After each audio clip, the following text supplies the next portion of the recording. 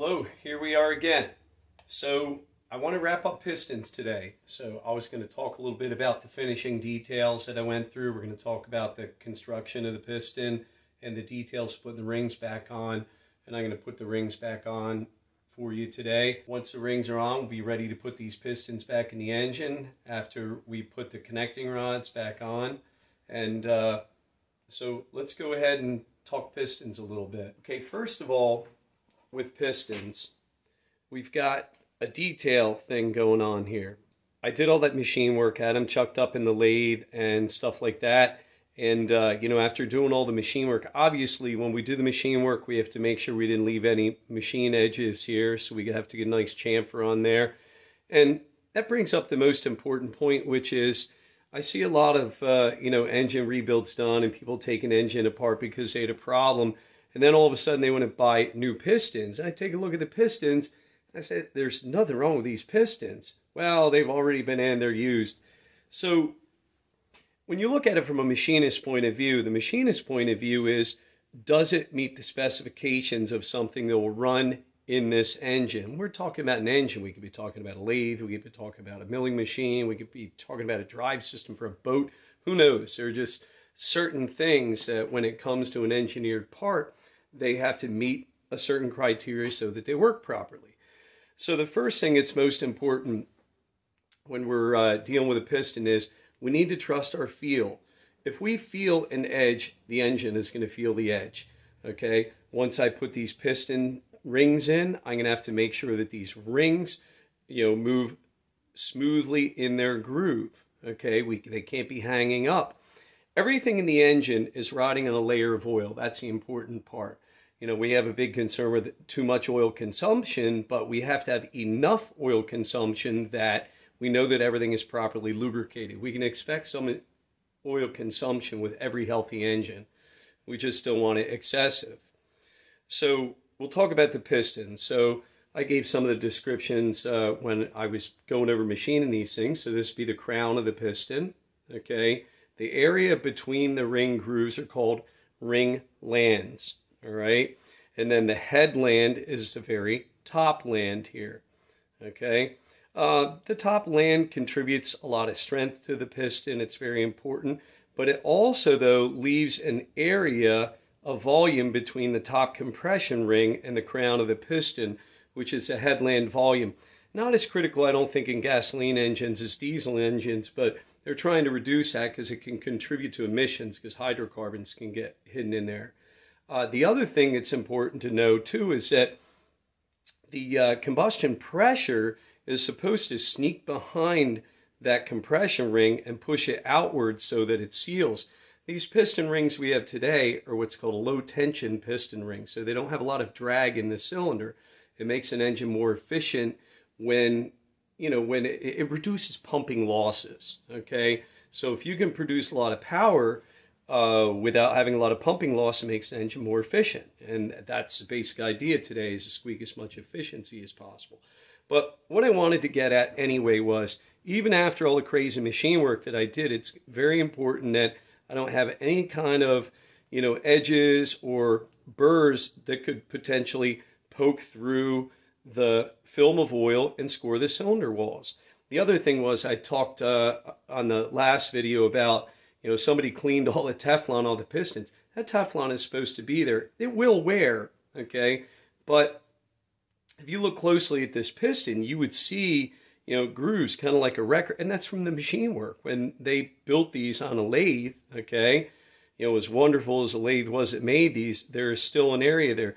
Now, oil is going to fill those areas generally, but they decided that because of such a short piston, such a small skirt area, below that center line of the wrist pin, this would reduce any friction if we got any kind of skirt slap. The other factor is, once the piston heats up, it's going to expand to its maximum size, and it's important that that clearance is dealt with. So now that we've looked at all this, we've inspected it, and we're going to take a look at the ring grooves before I put the rings in, and we'll talk about that a bit. You can see that I've already kind of polished this up to make sure I didn't have any defects. Now, We can use Scotch-Brite. I'm very cautious with Scotch-Brite because it can be a little aggressive. You can actually take a lot of metal off with Scotch-Brite. I go old school and I use steel wool. Steel wool is really mild. It'll clean it up. It'll give it a little polish, you know, working it by hand, but it's not going to take a lot of material off. It gives a beautiful finish. Okay, everybody. So here's a bird's eye view of this piston. And now you can get a real good look. All right. I cleaned in all of the grooves, got all these grooves clean. We wanted to make sure we could get the original, you know, quantity of oil in those ring grooves. When we're cleaning those grooves, we need to be very careful not to widen the groove at all. We want the ring to fit in there just the way it was supposed to. So we shouldn't be scraping any kind of metal out when we're cleaning the little bit of carbon out of there. I think I saw a couple little tiny crumbs of carbon in there, but for the most part, we got everything.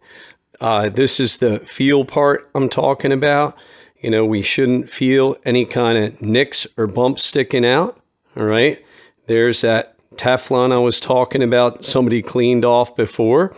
That Teflon panel is there in case we get any kind of skirt slap. It's going to take up, you know, and prevent scoring.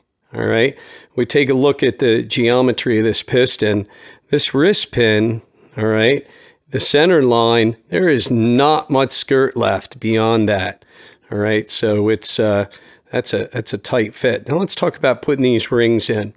So I know if we read the manual or we read all the textbooks, once I started out at school and I started installing piston rings, they want me to use a ring expander to install the rings.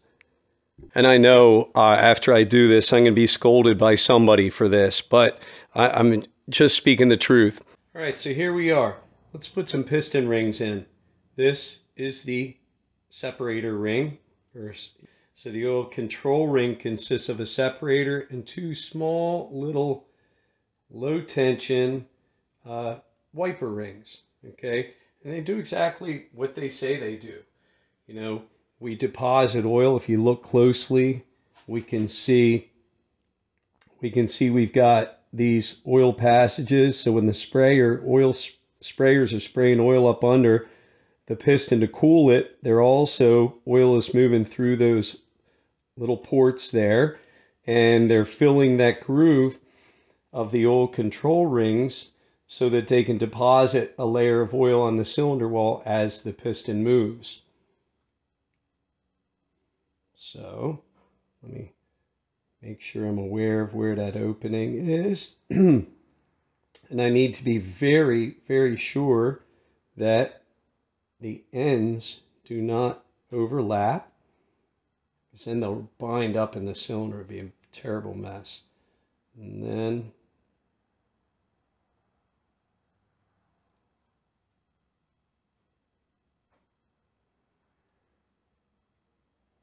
okay, so there I got that top ring over the separator. And now it's important that the ring openings don't line up. So if I have this one here, if I take each one 180, 180, 180, I can keep those openings as far apart as possible.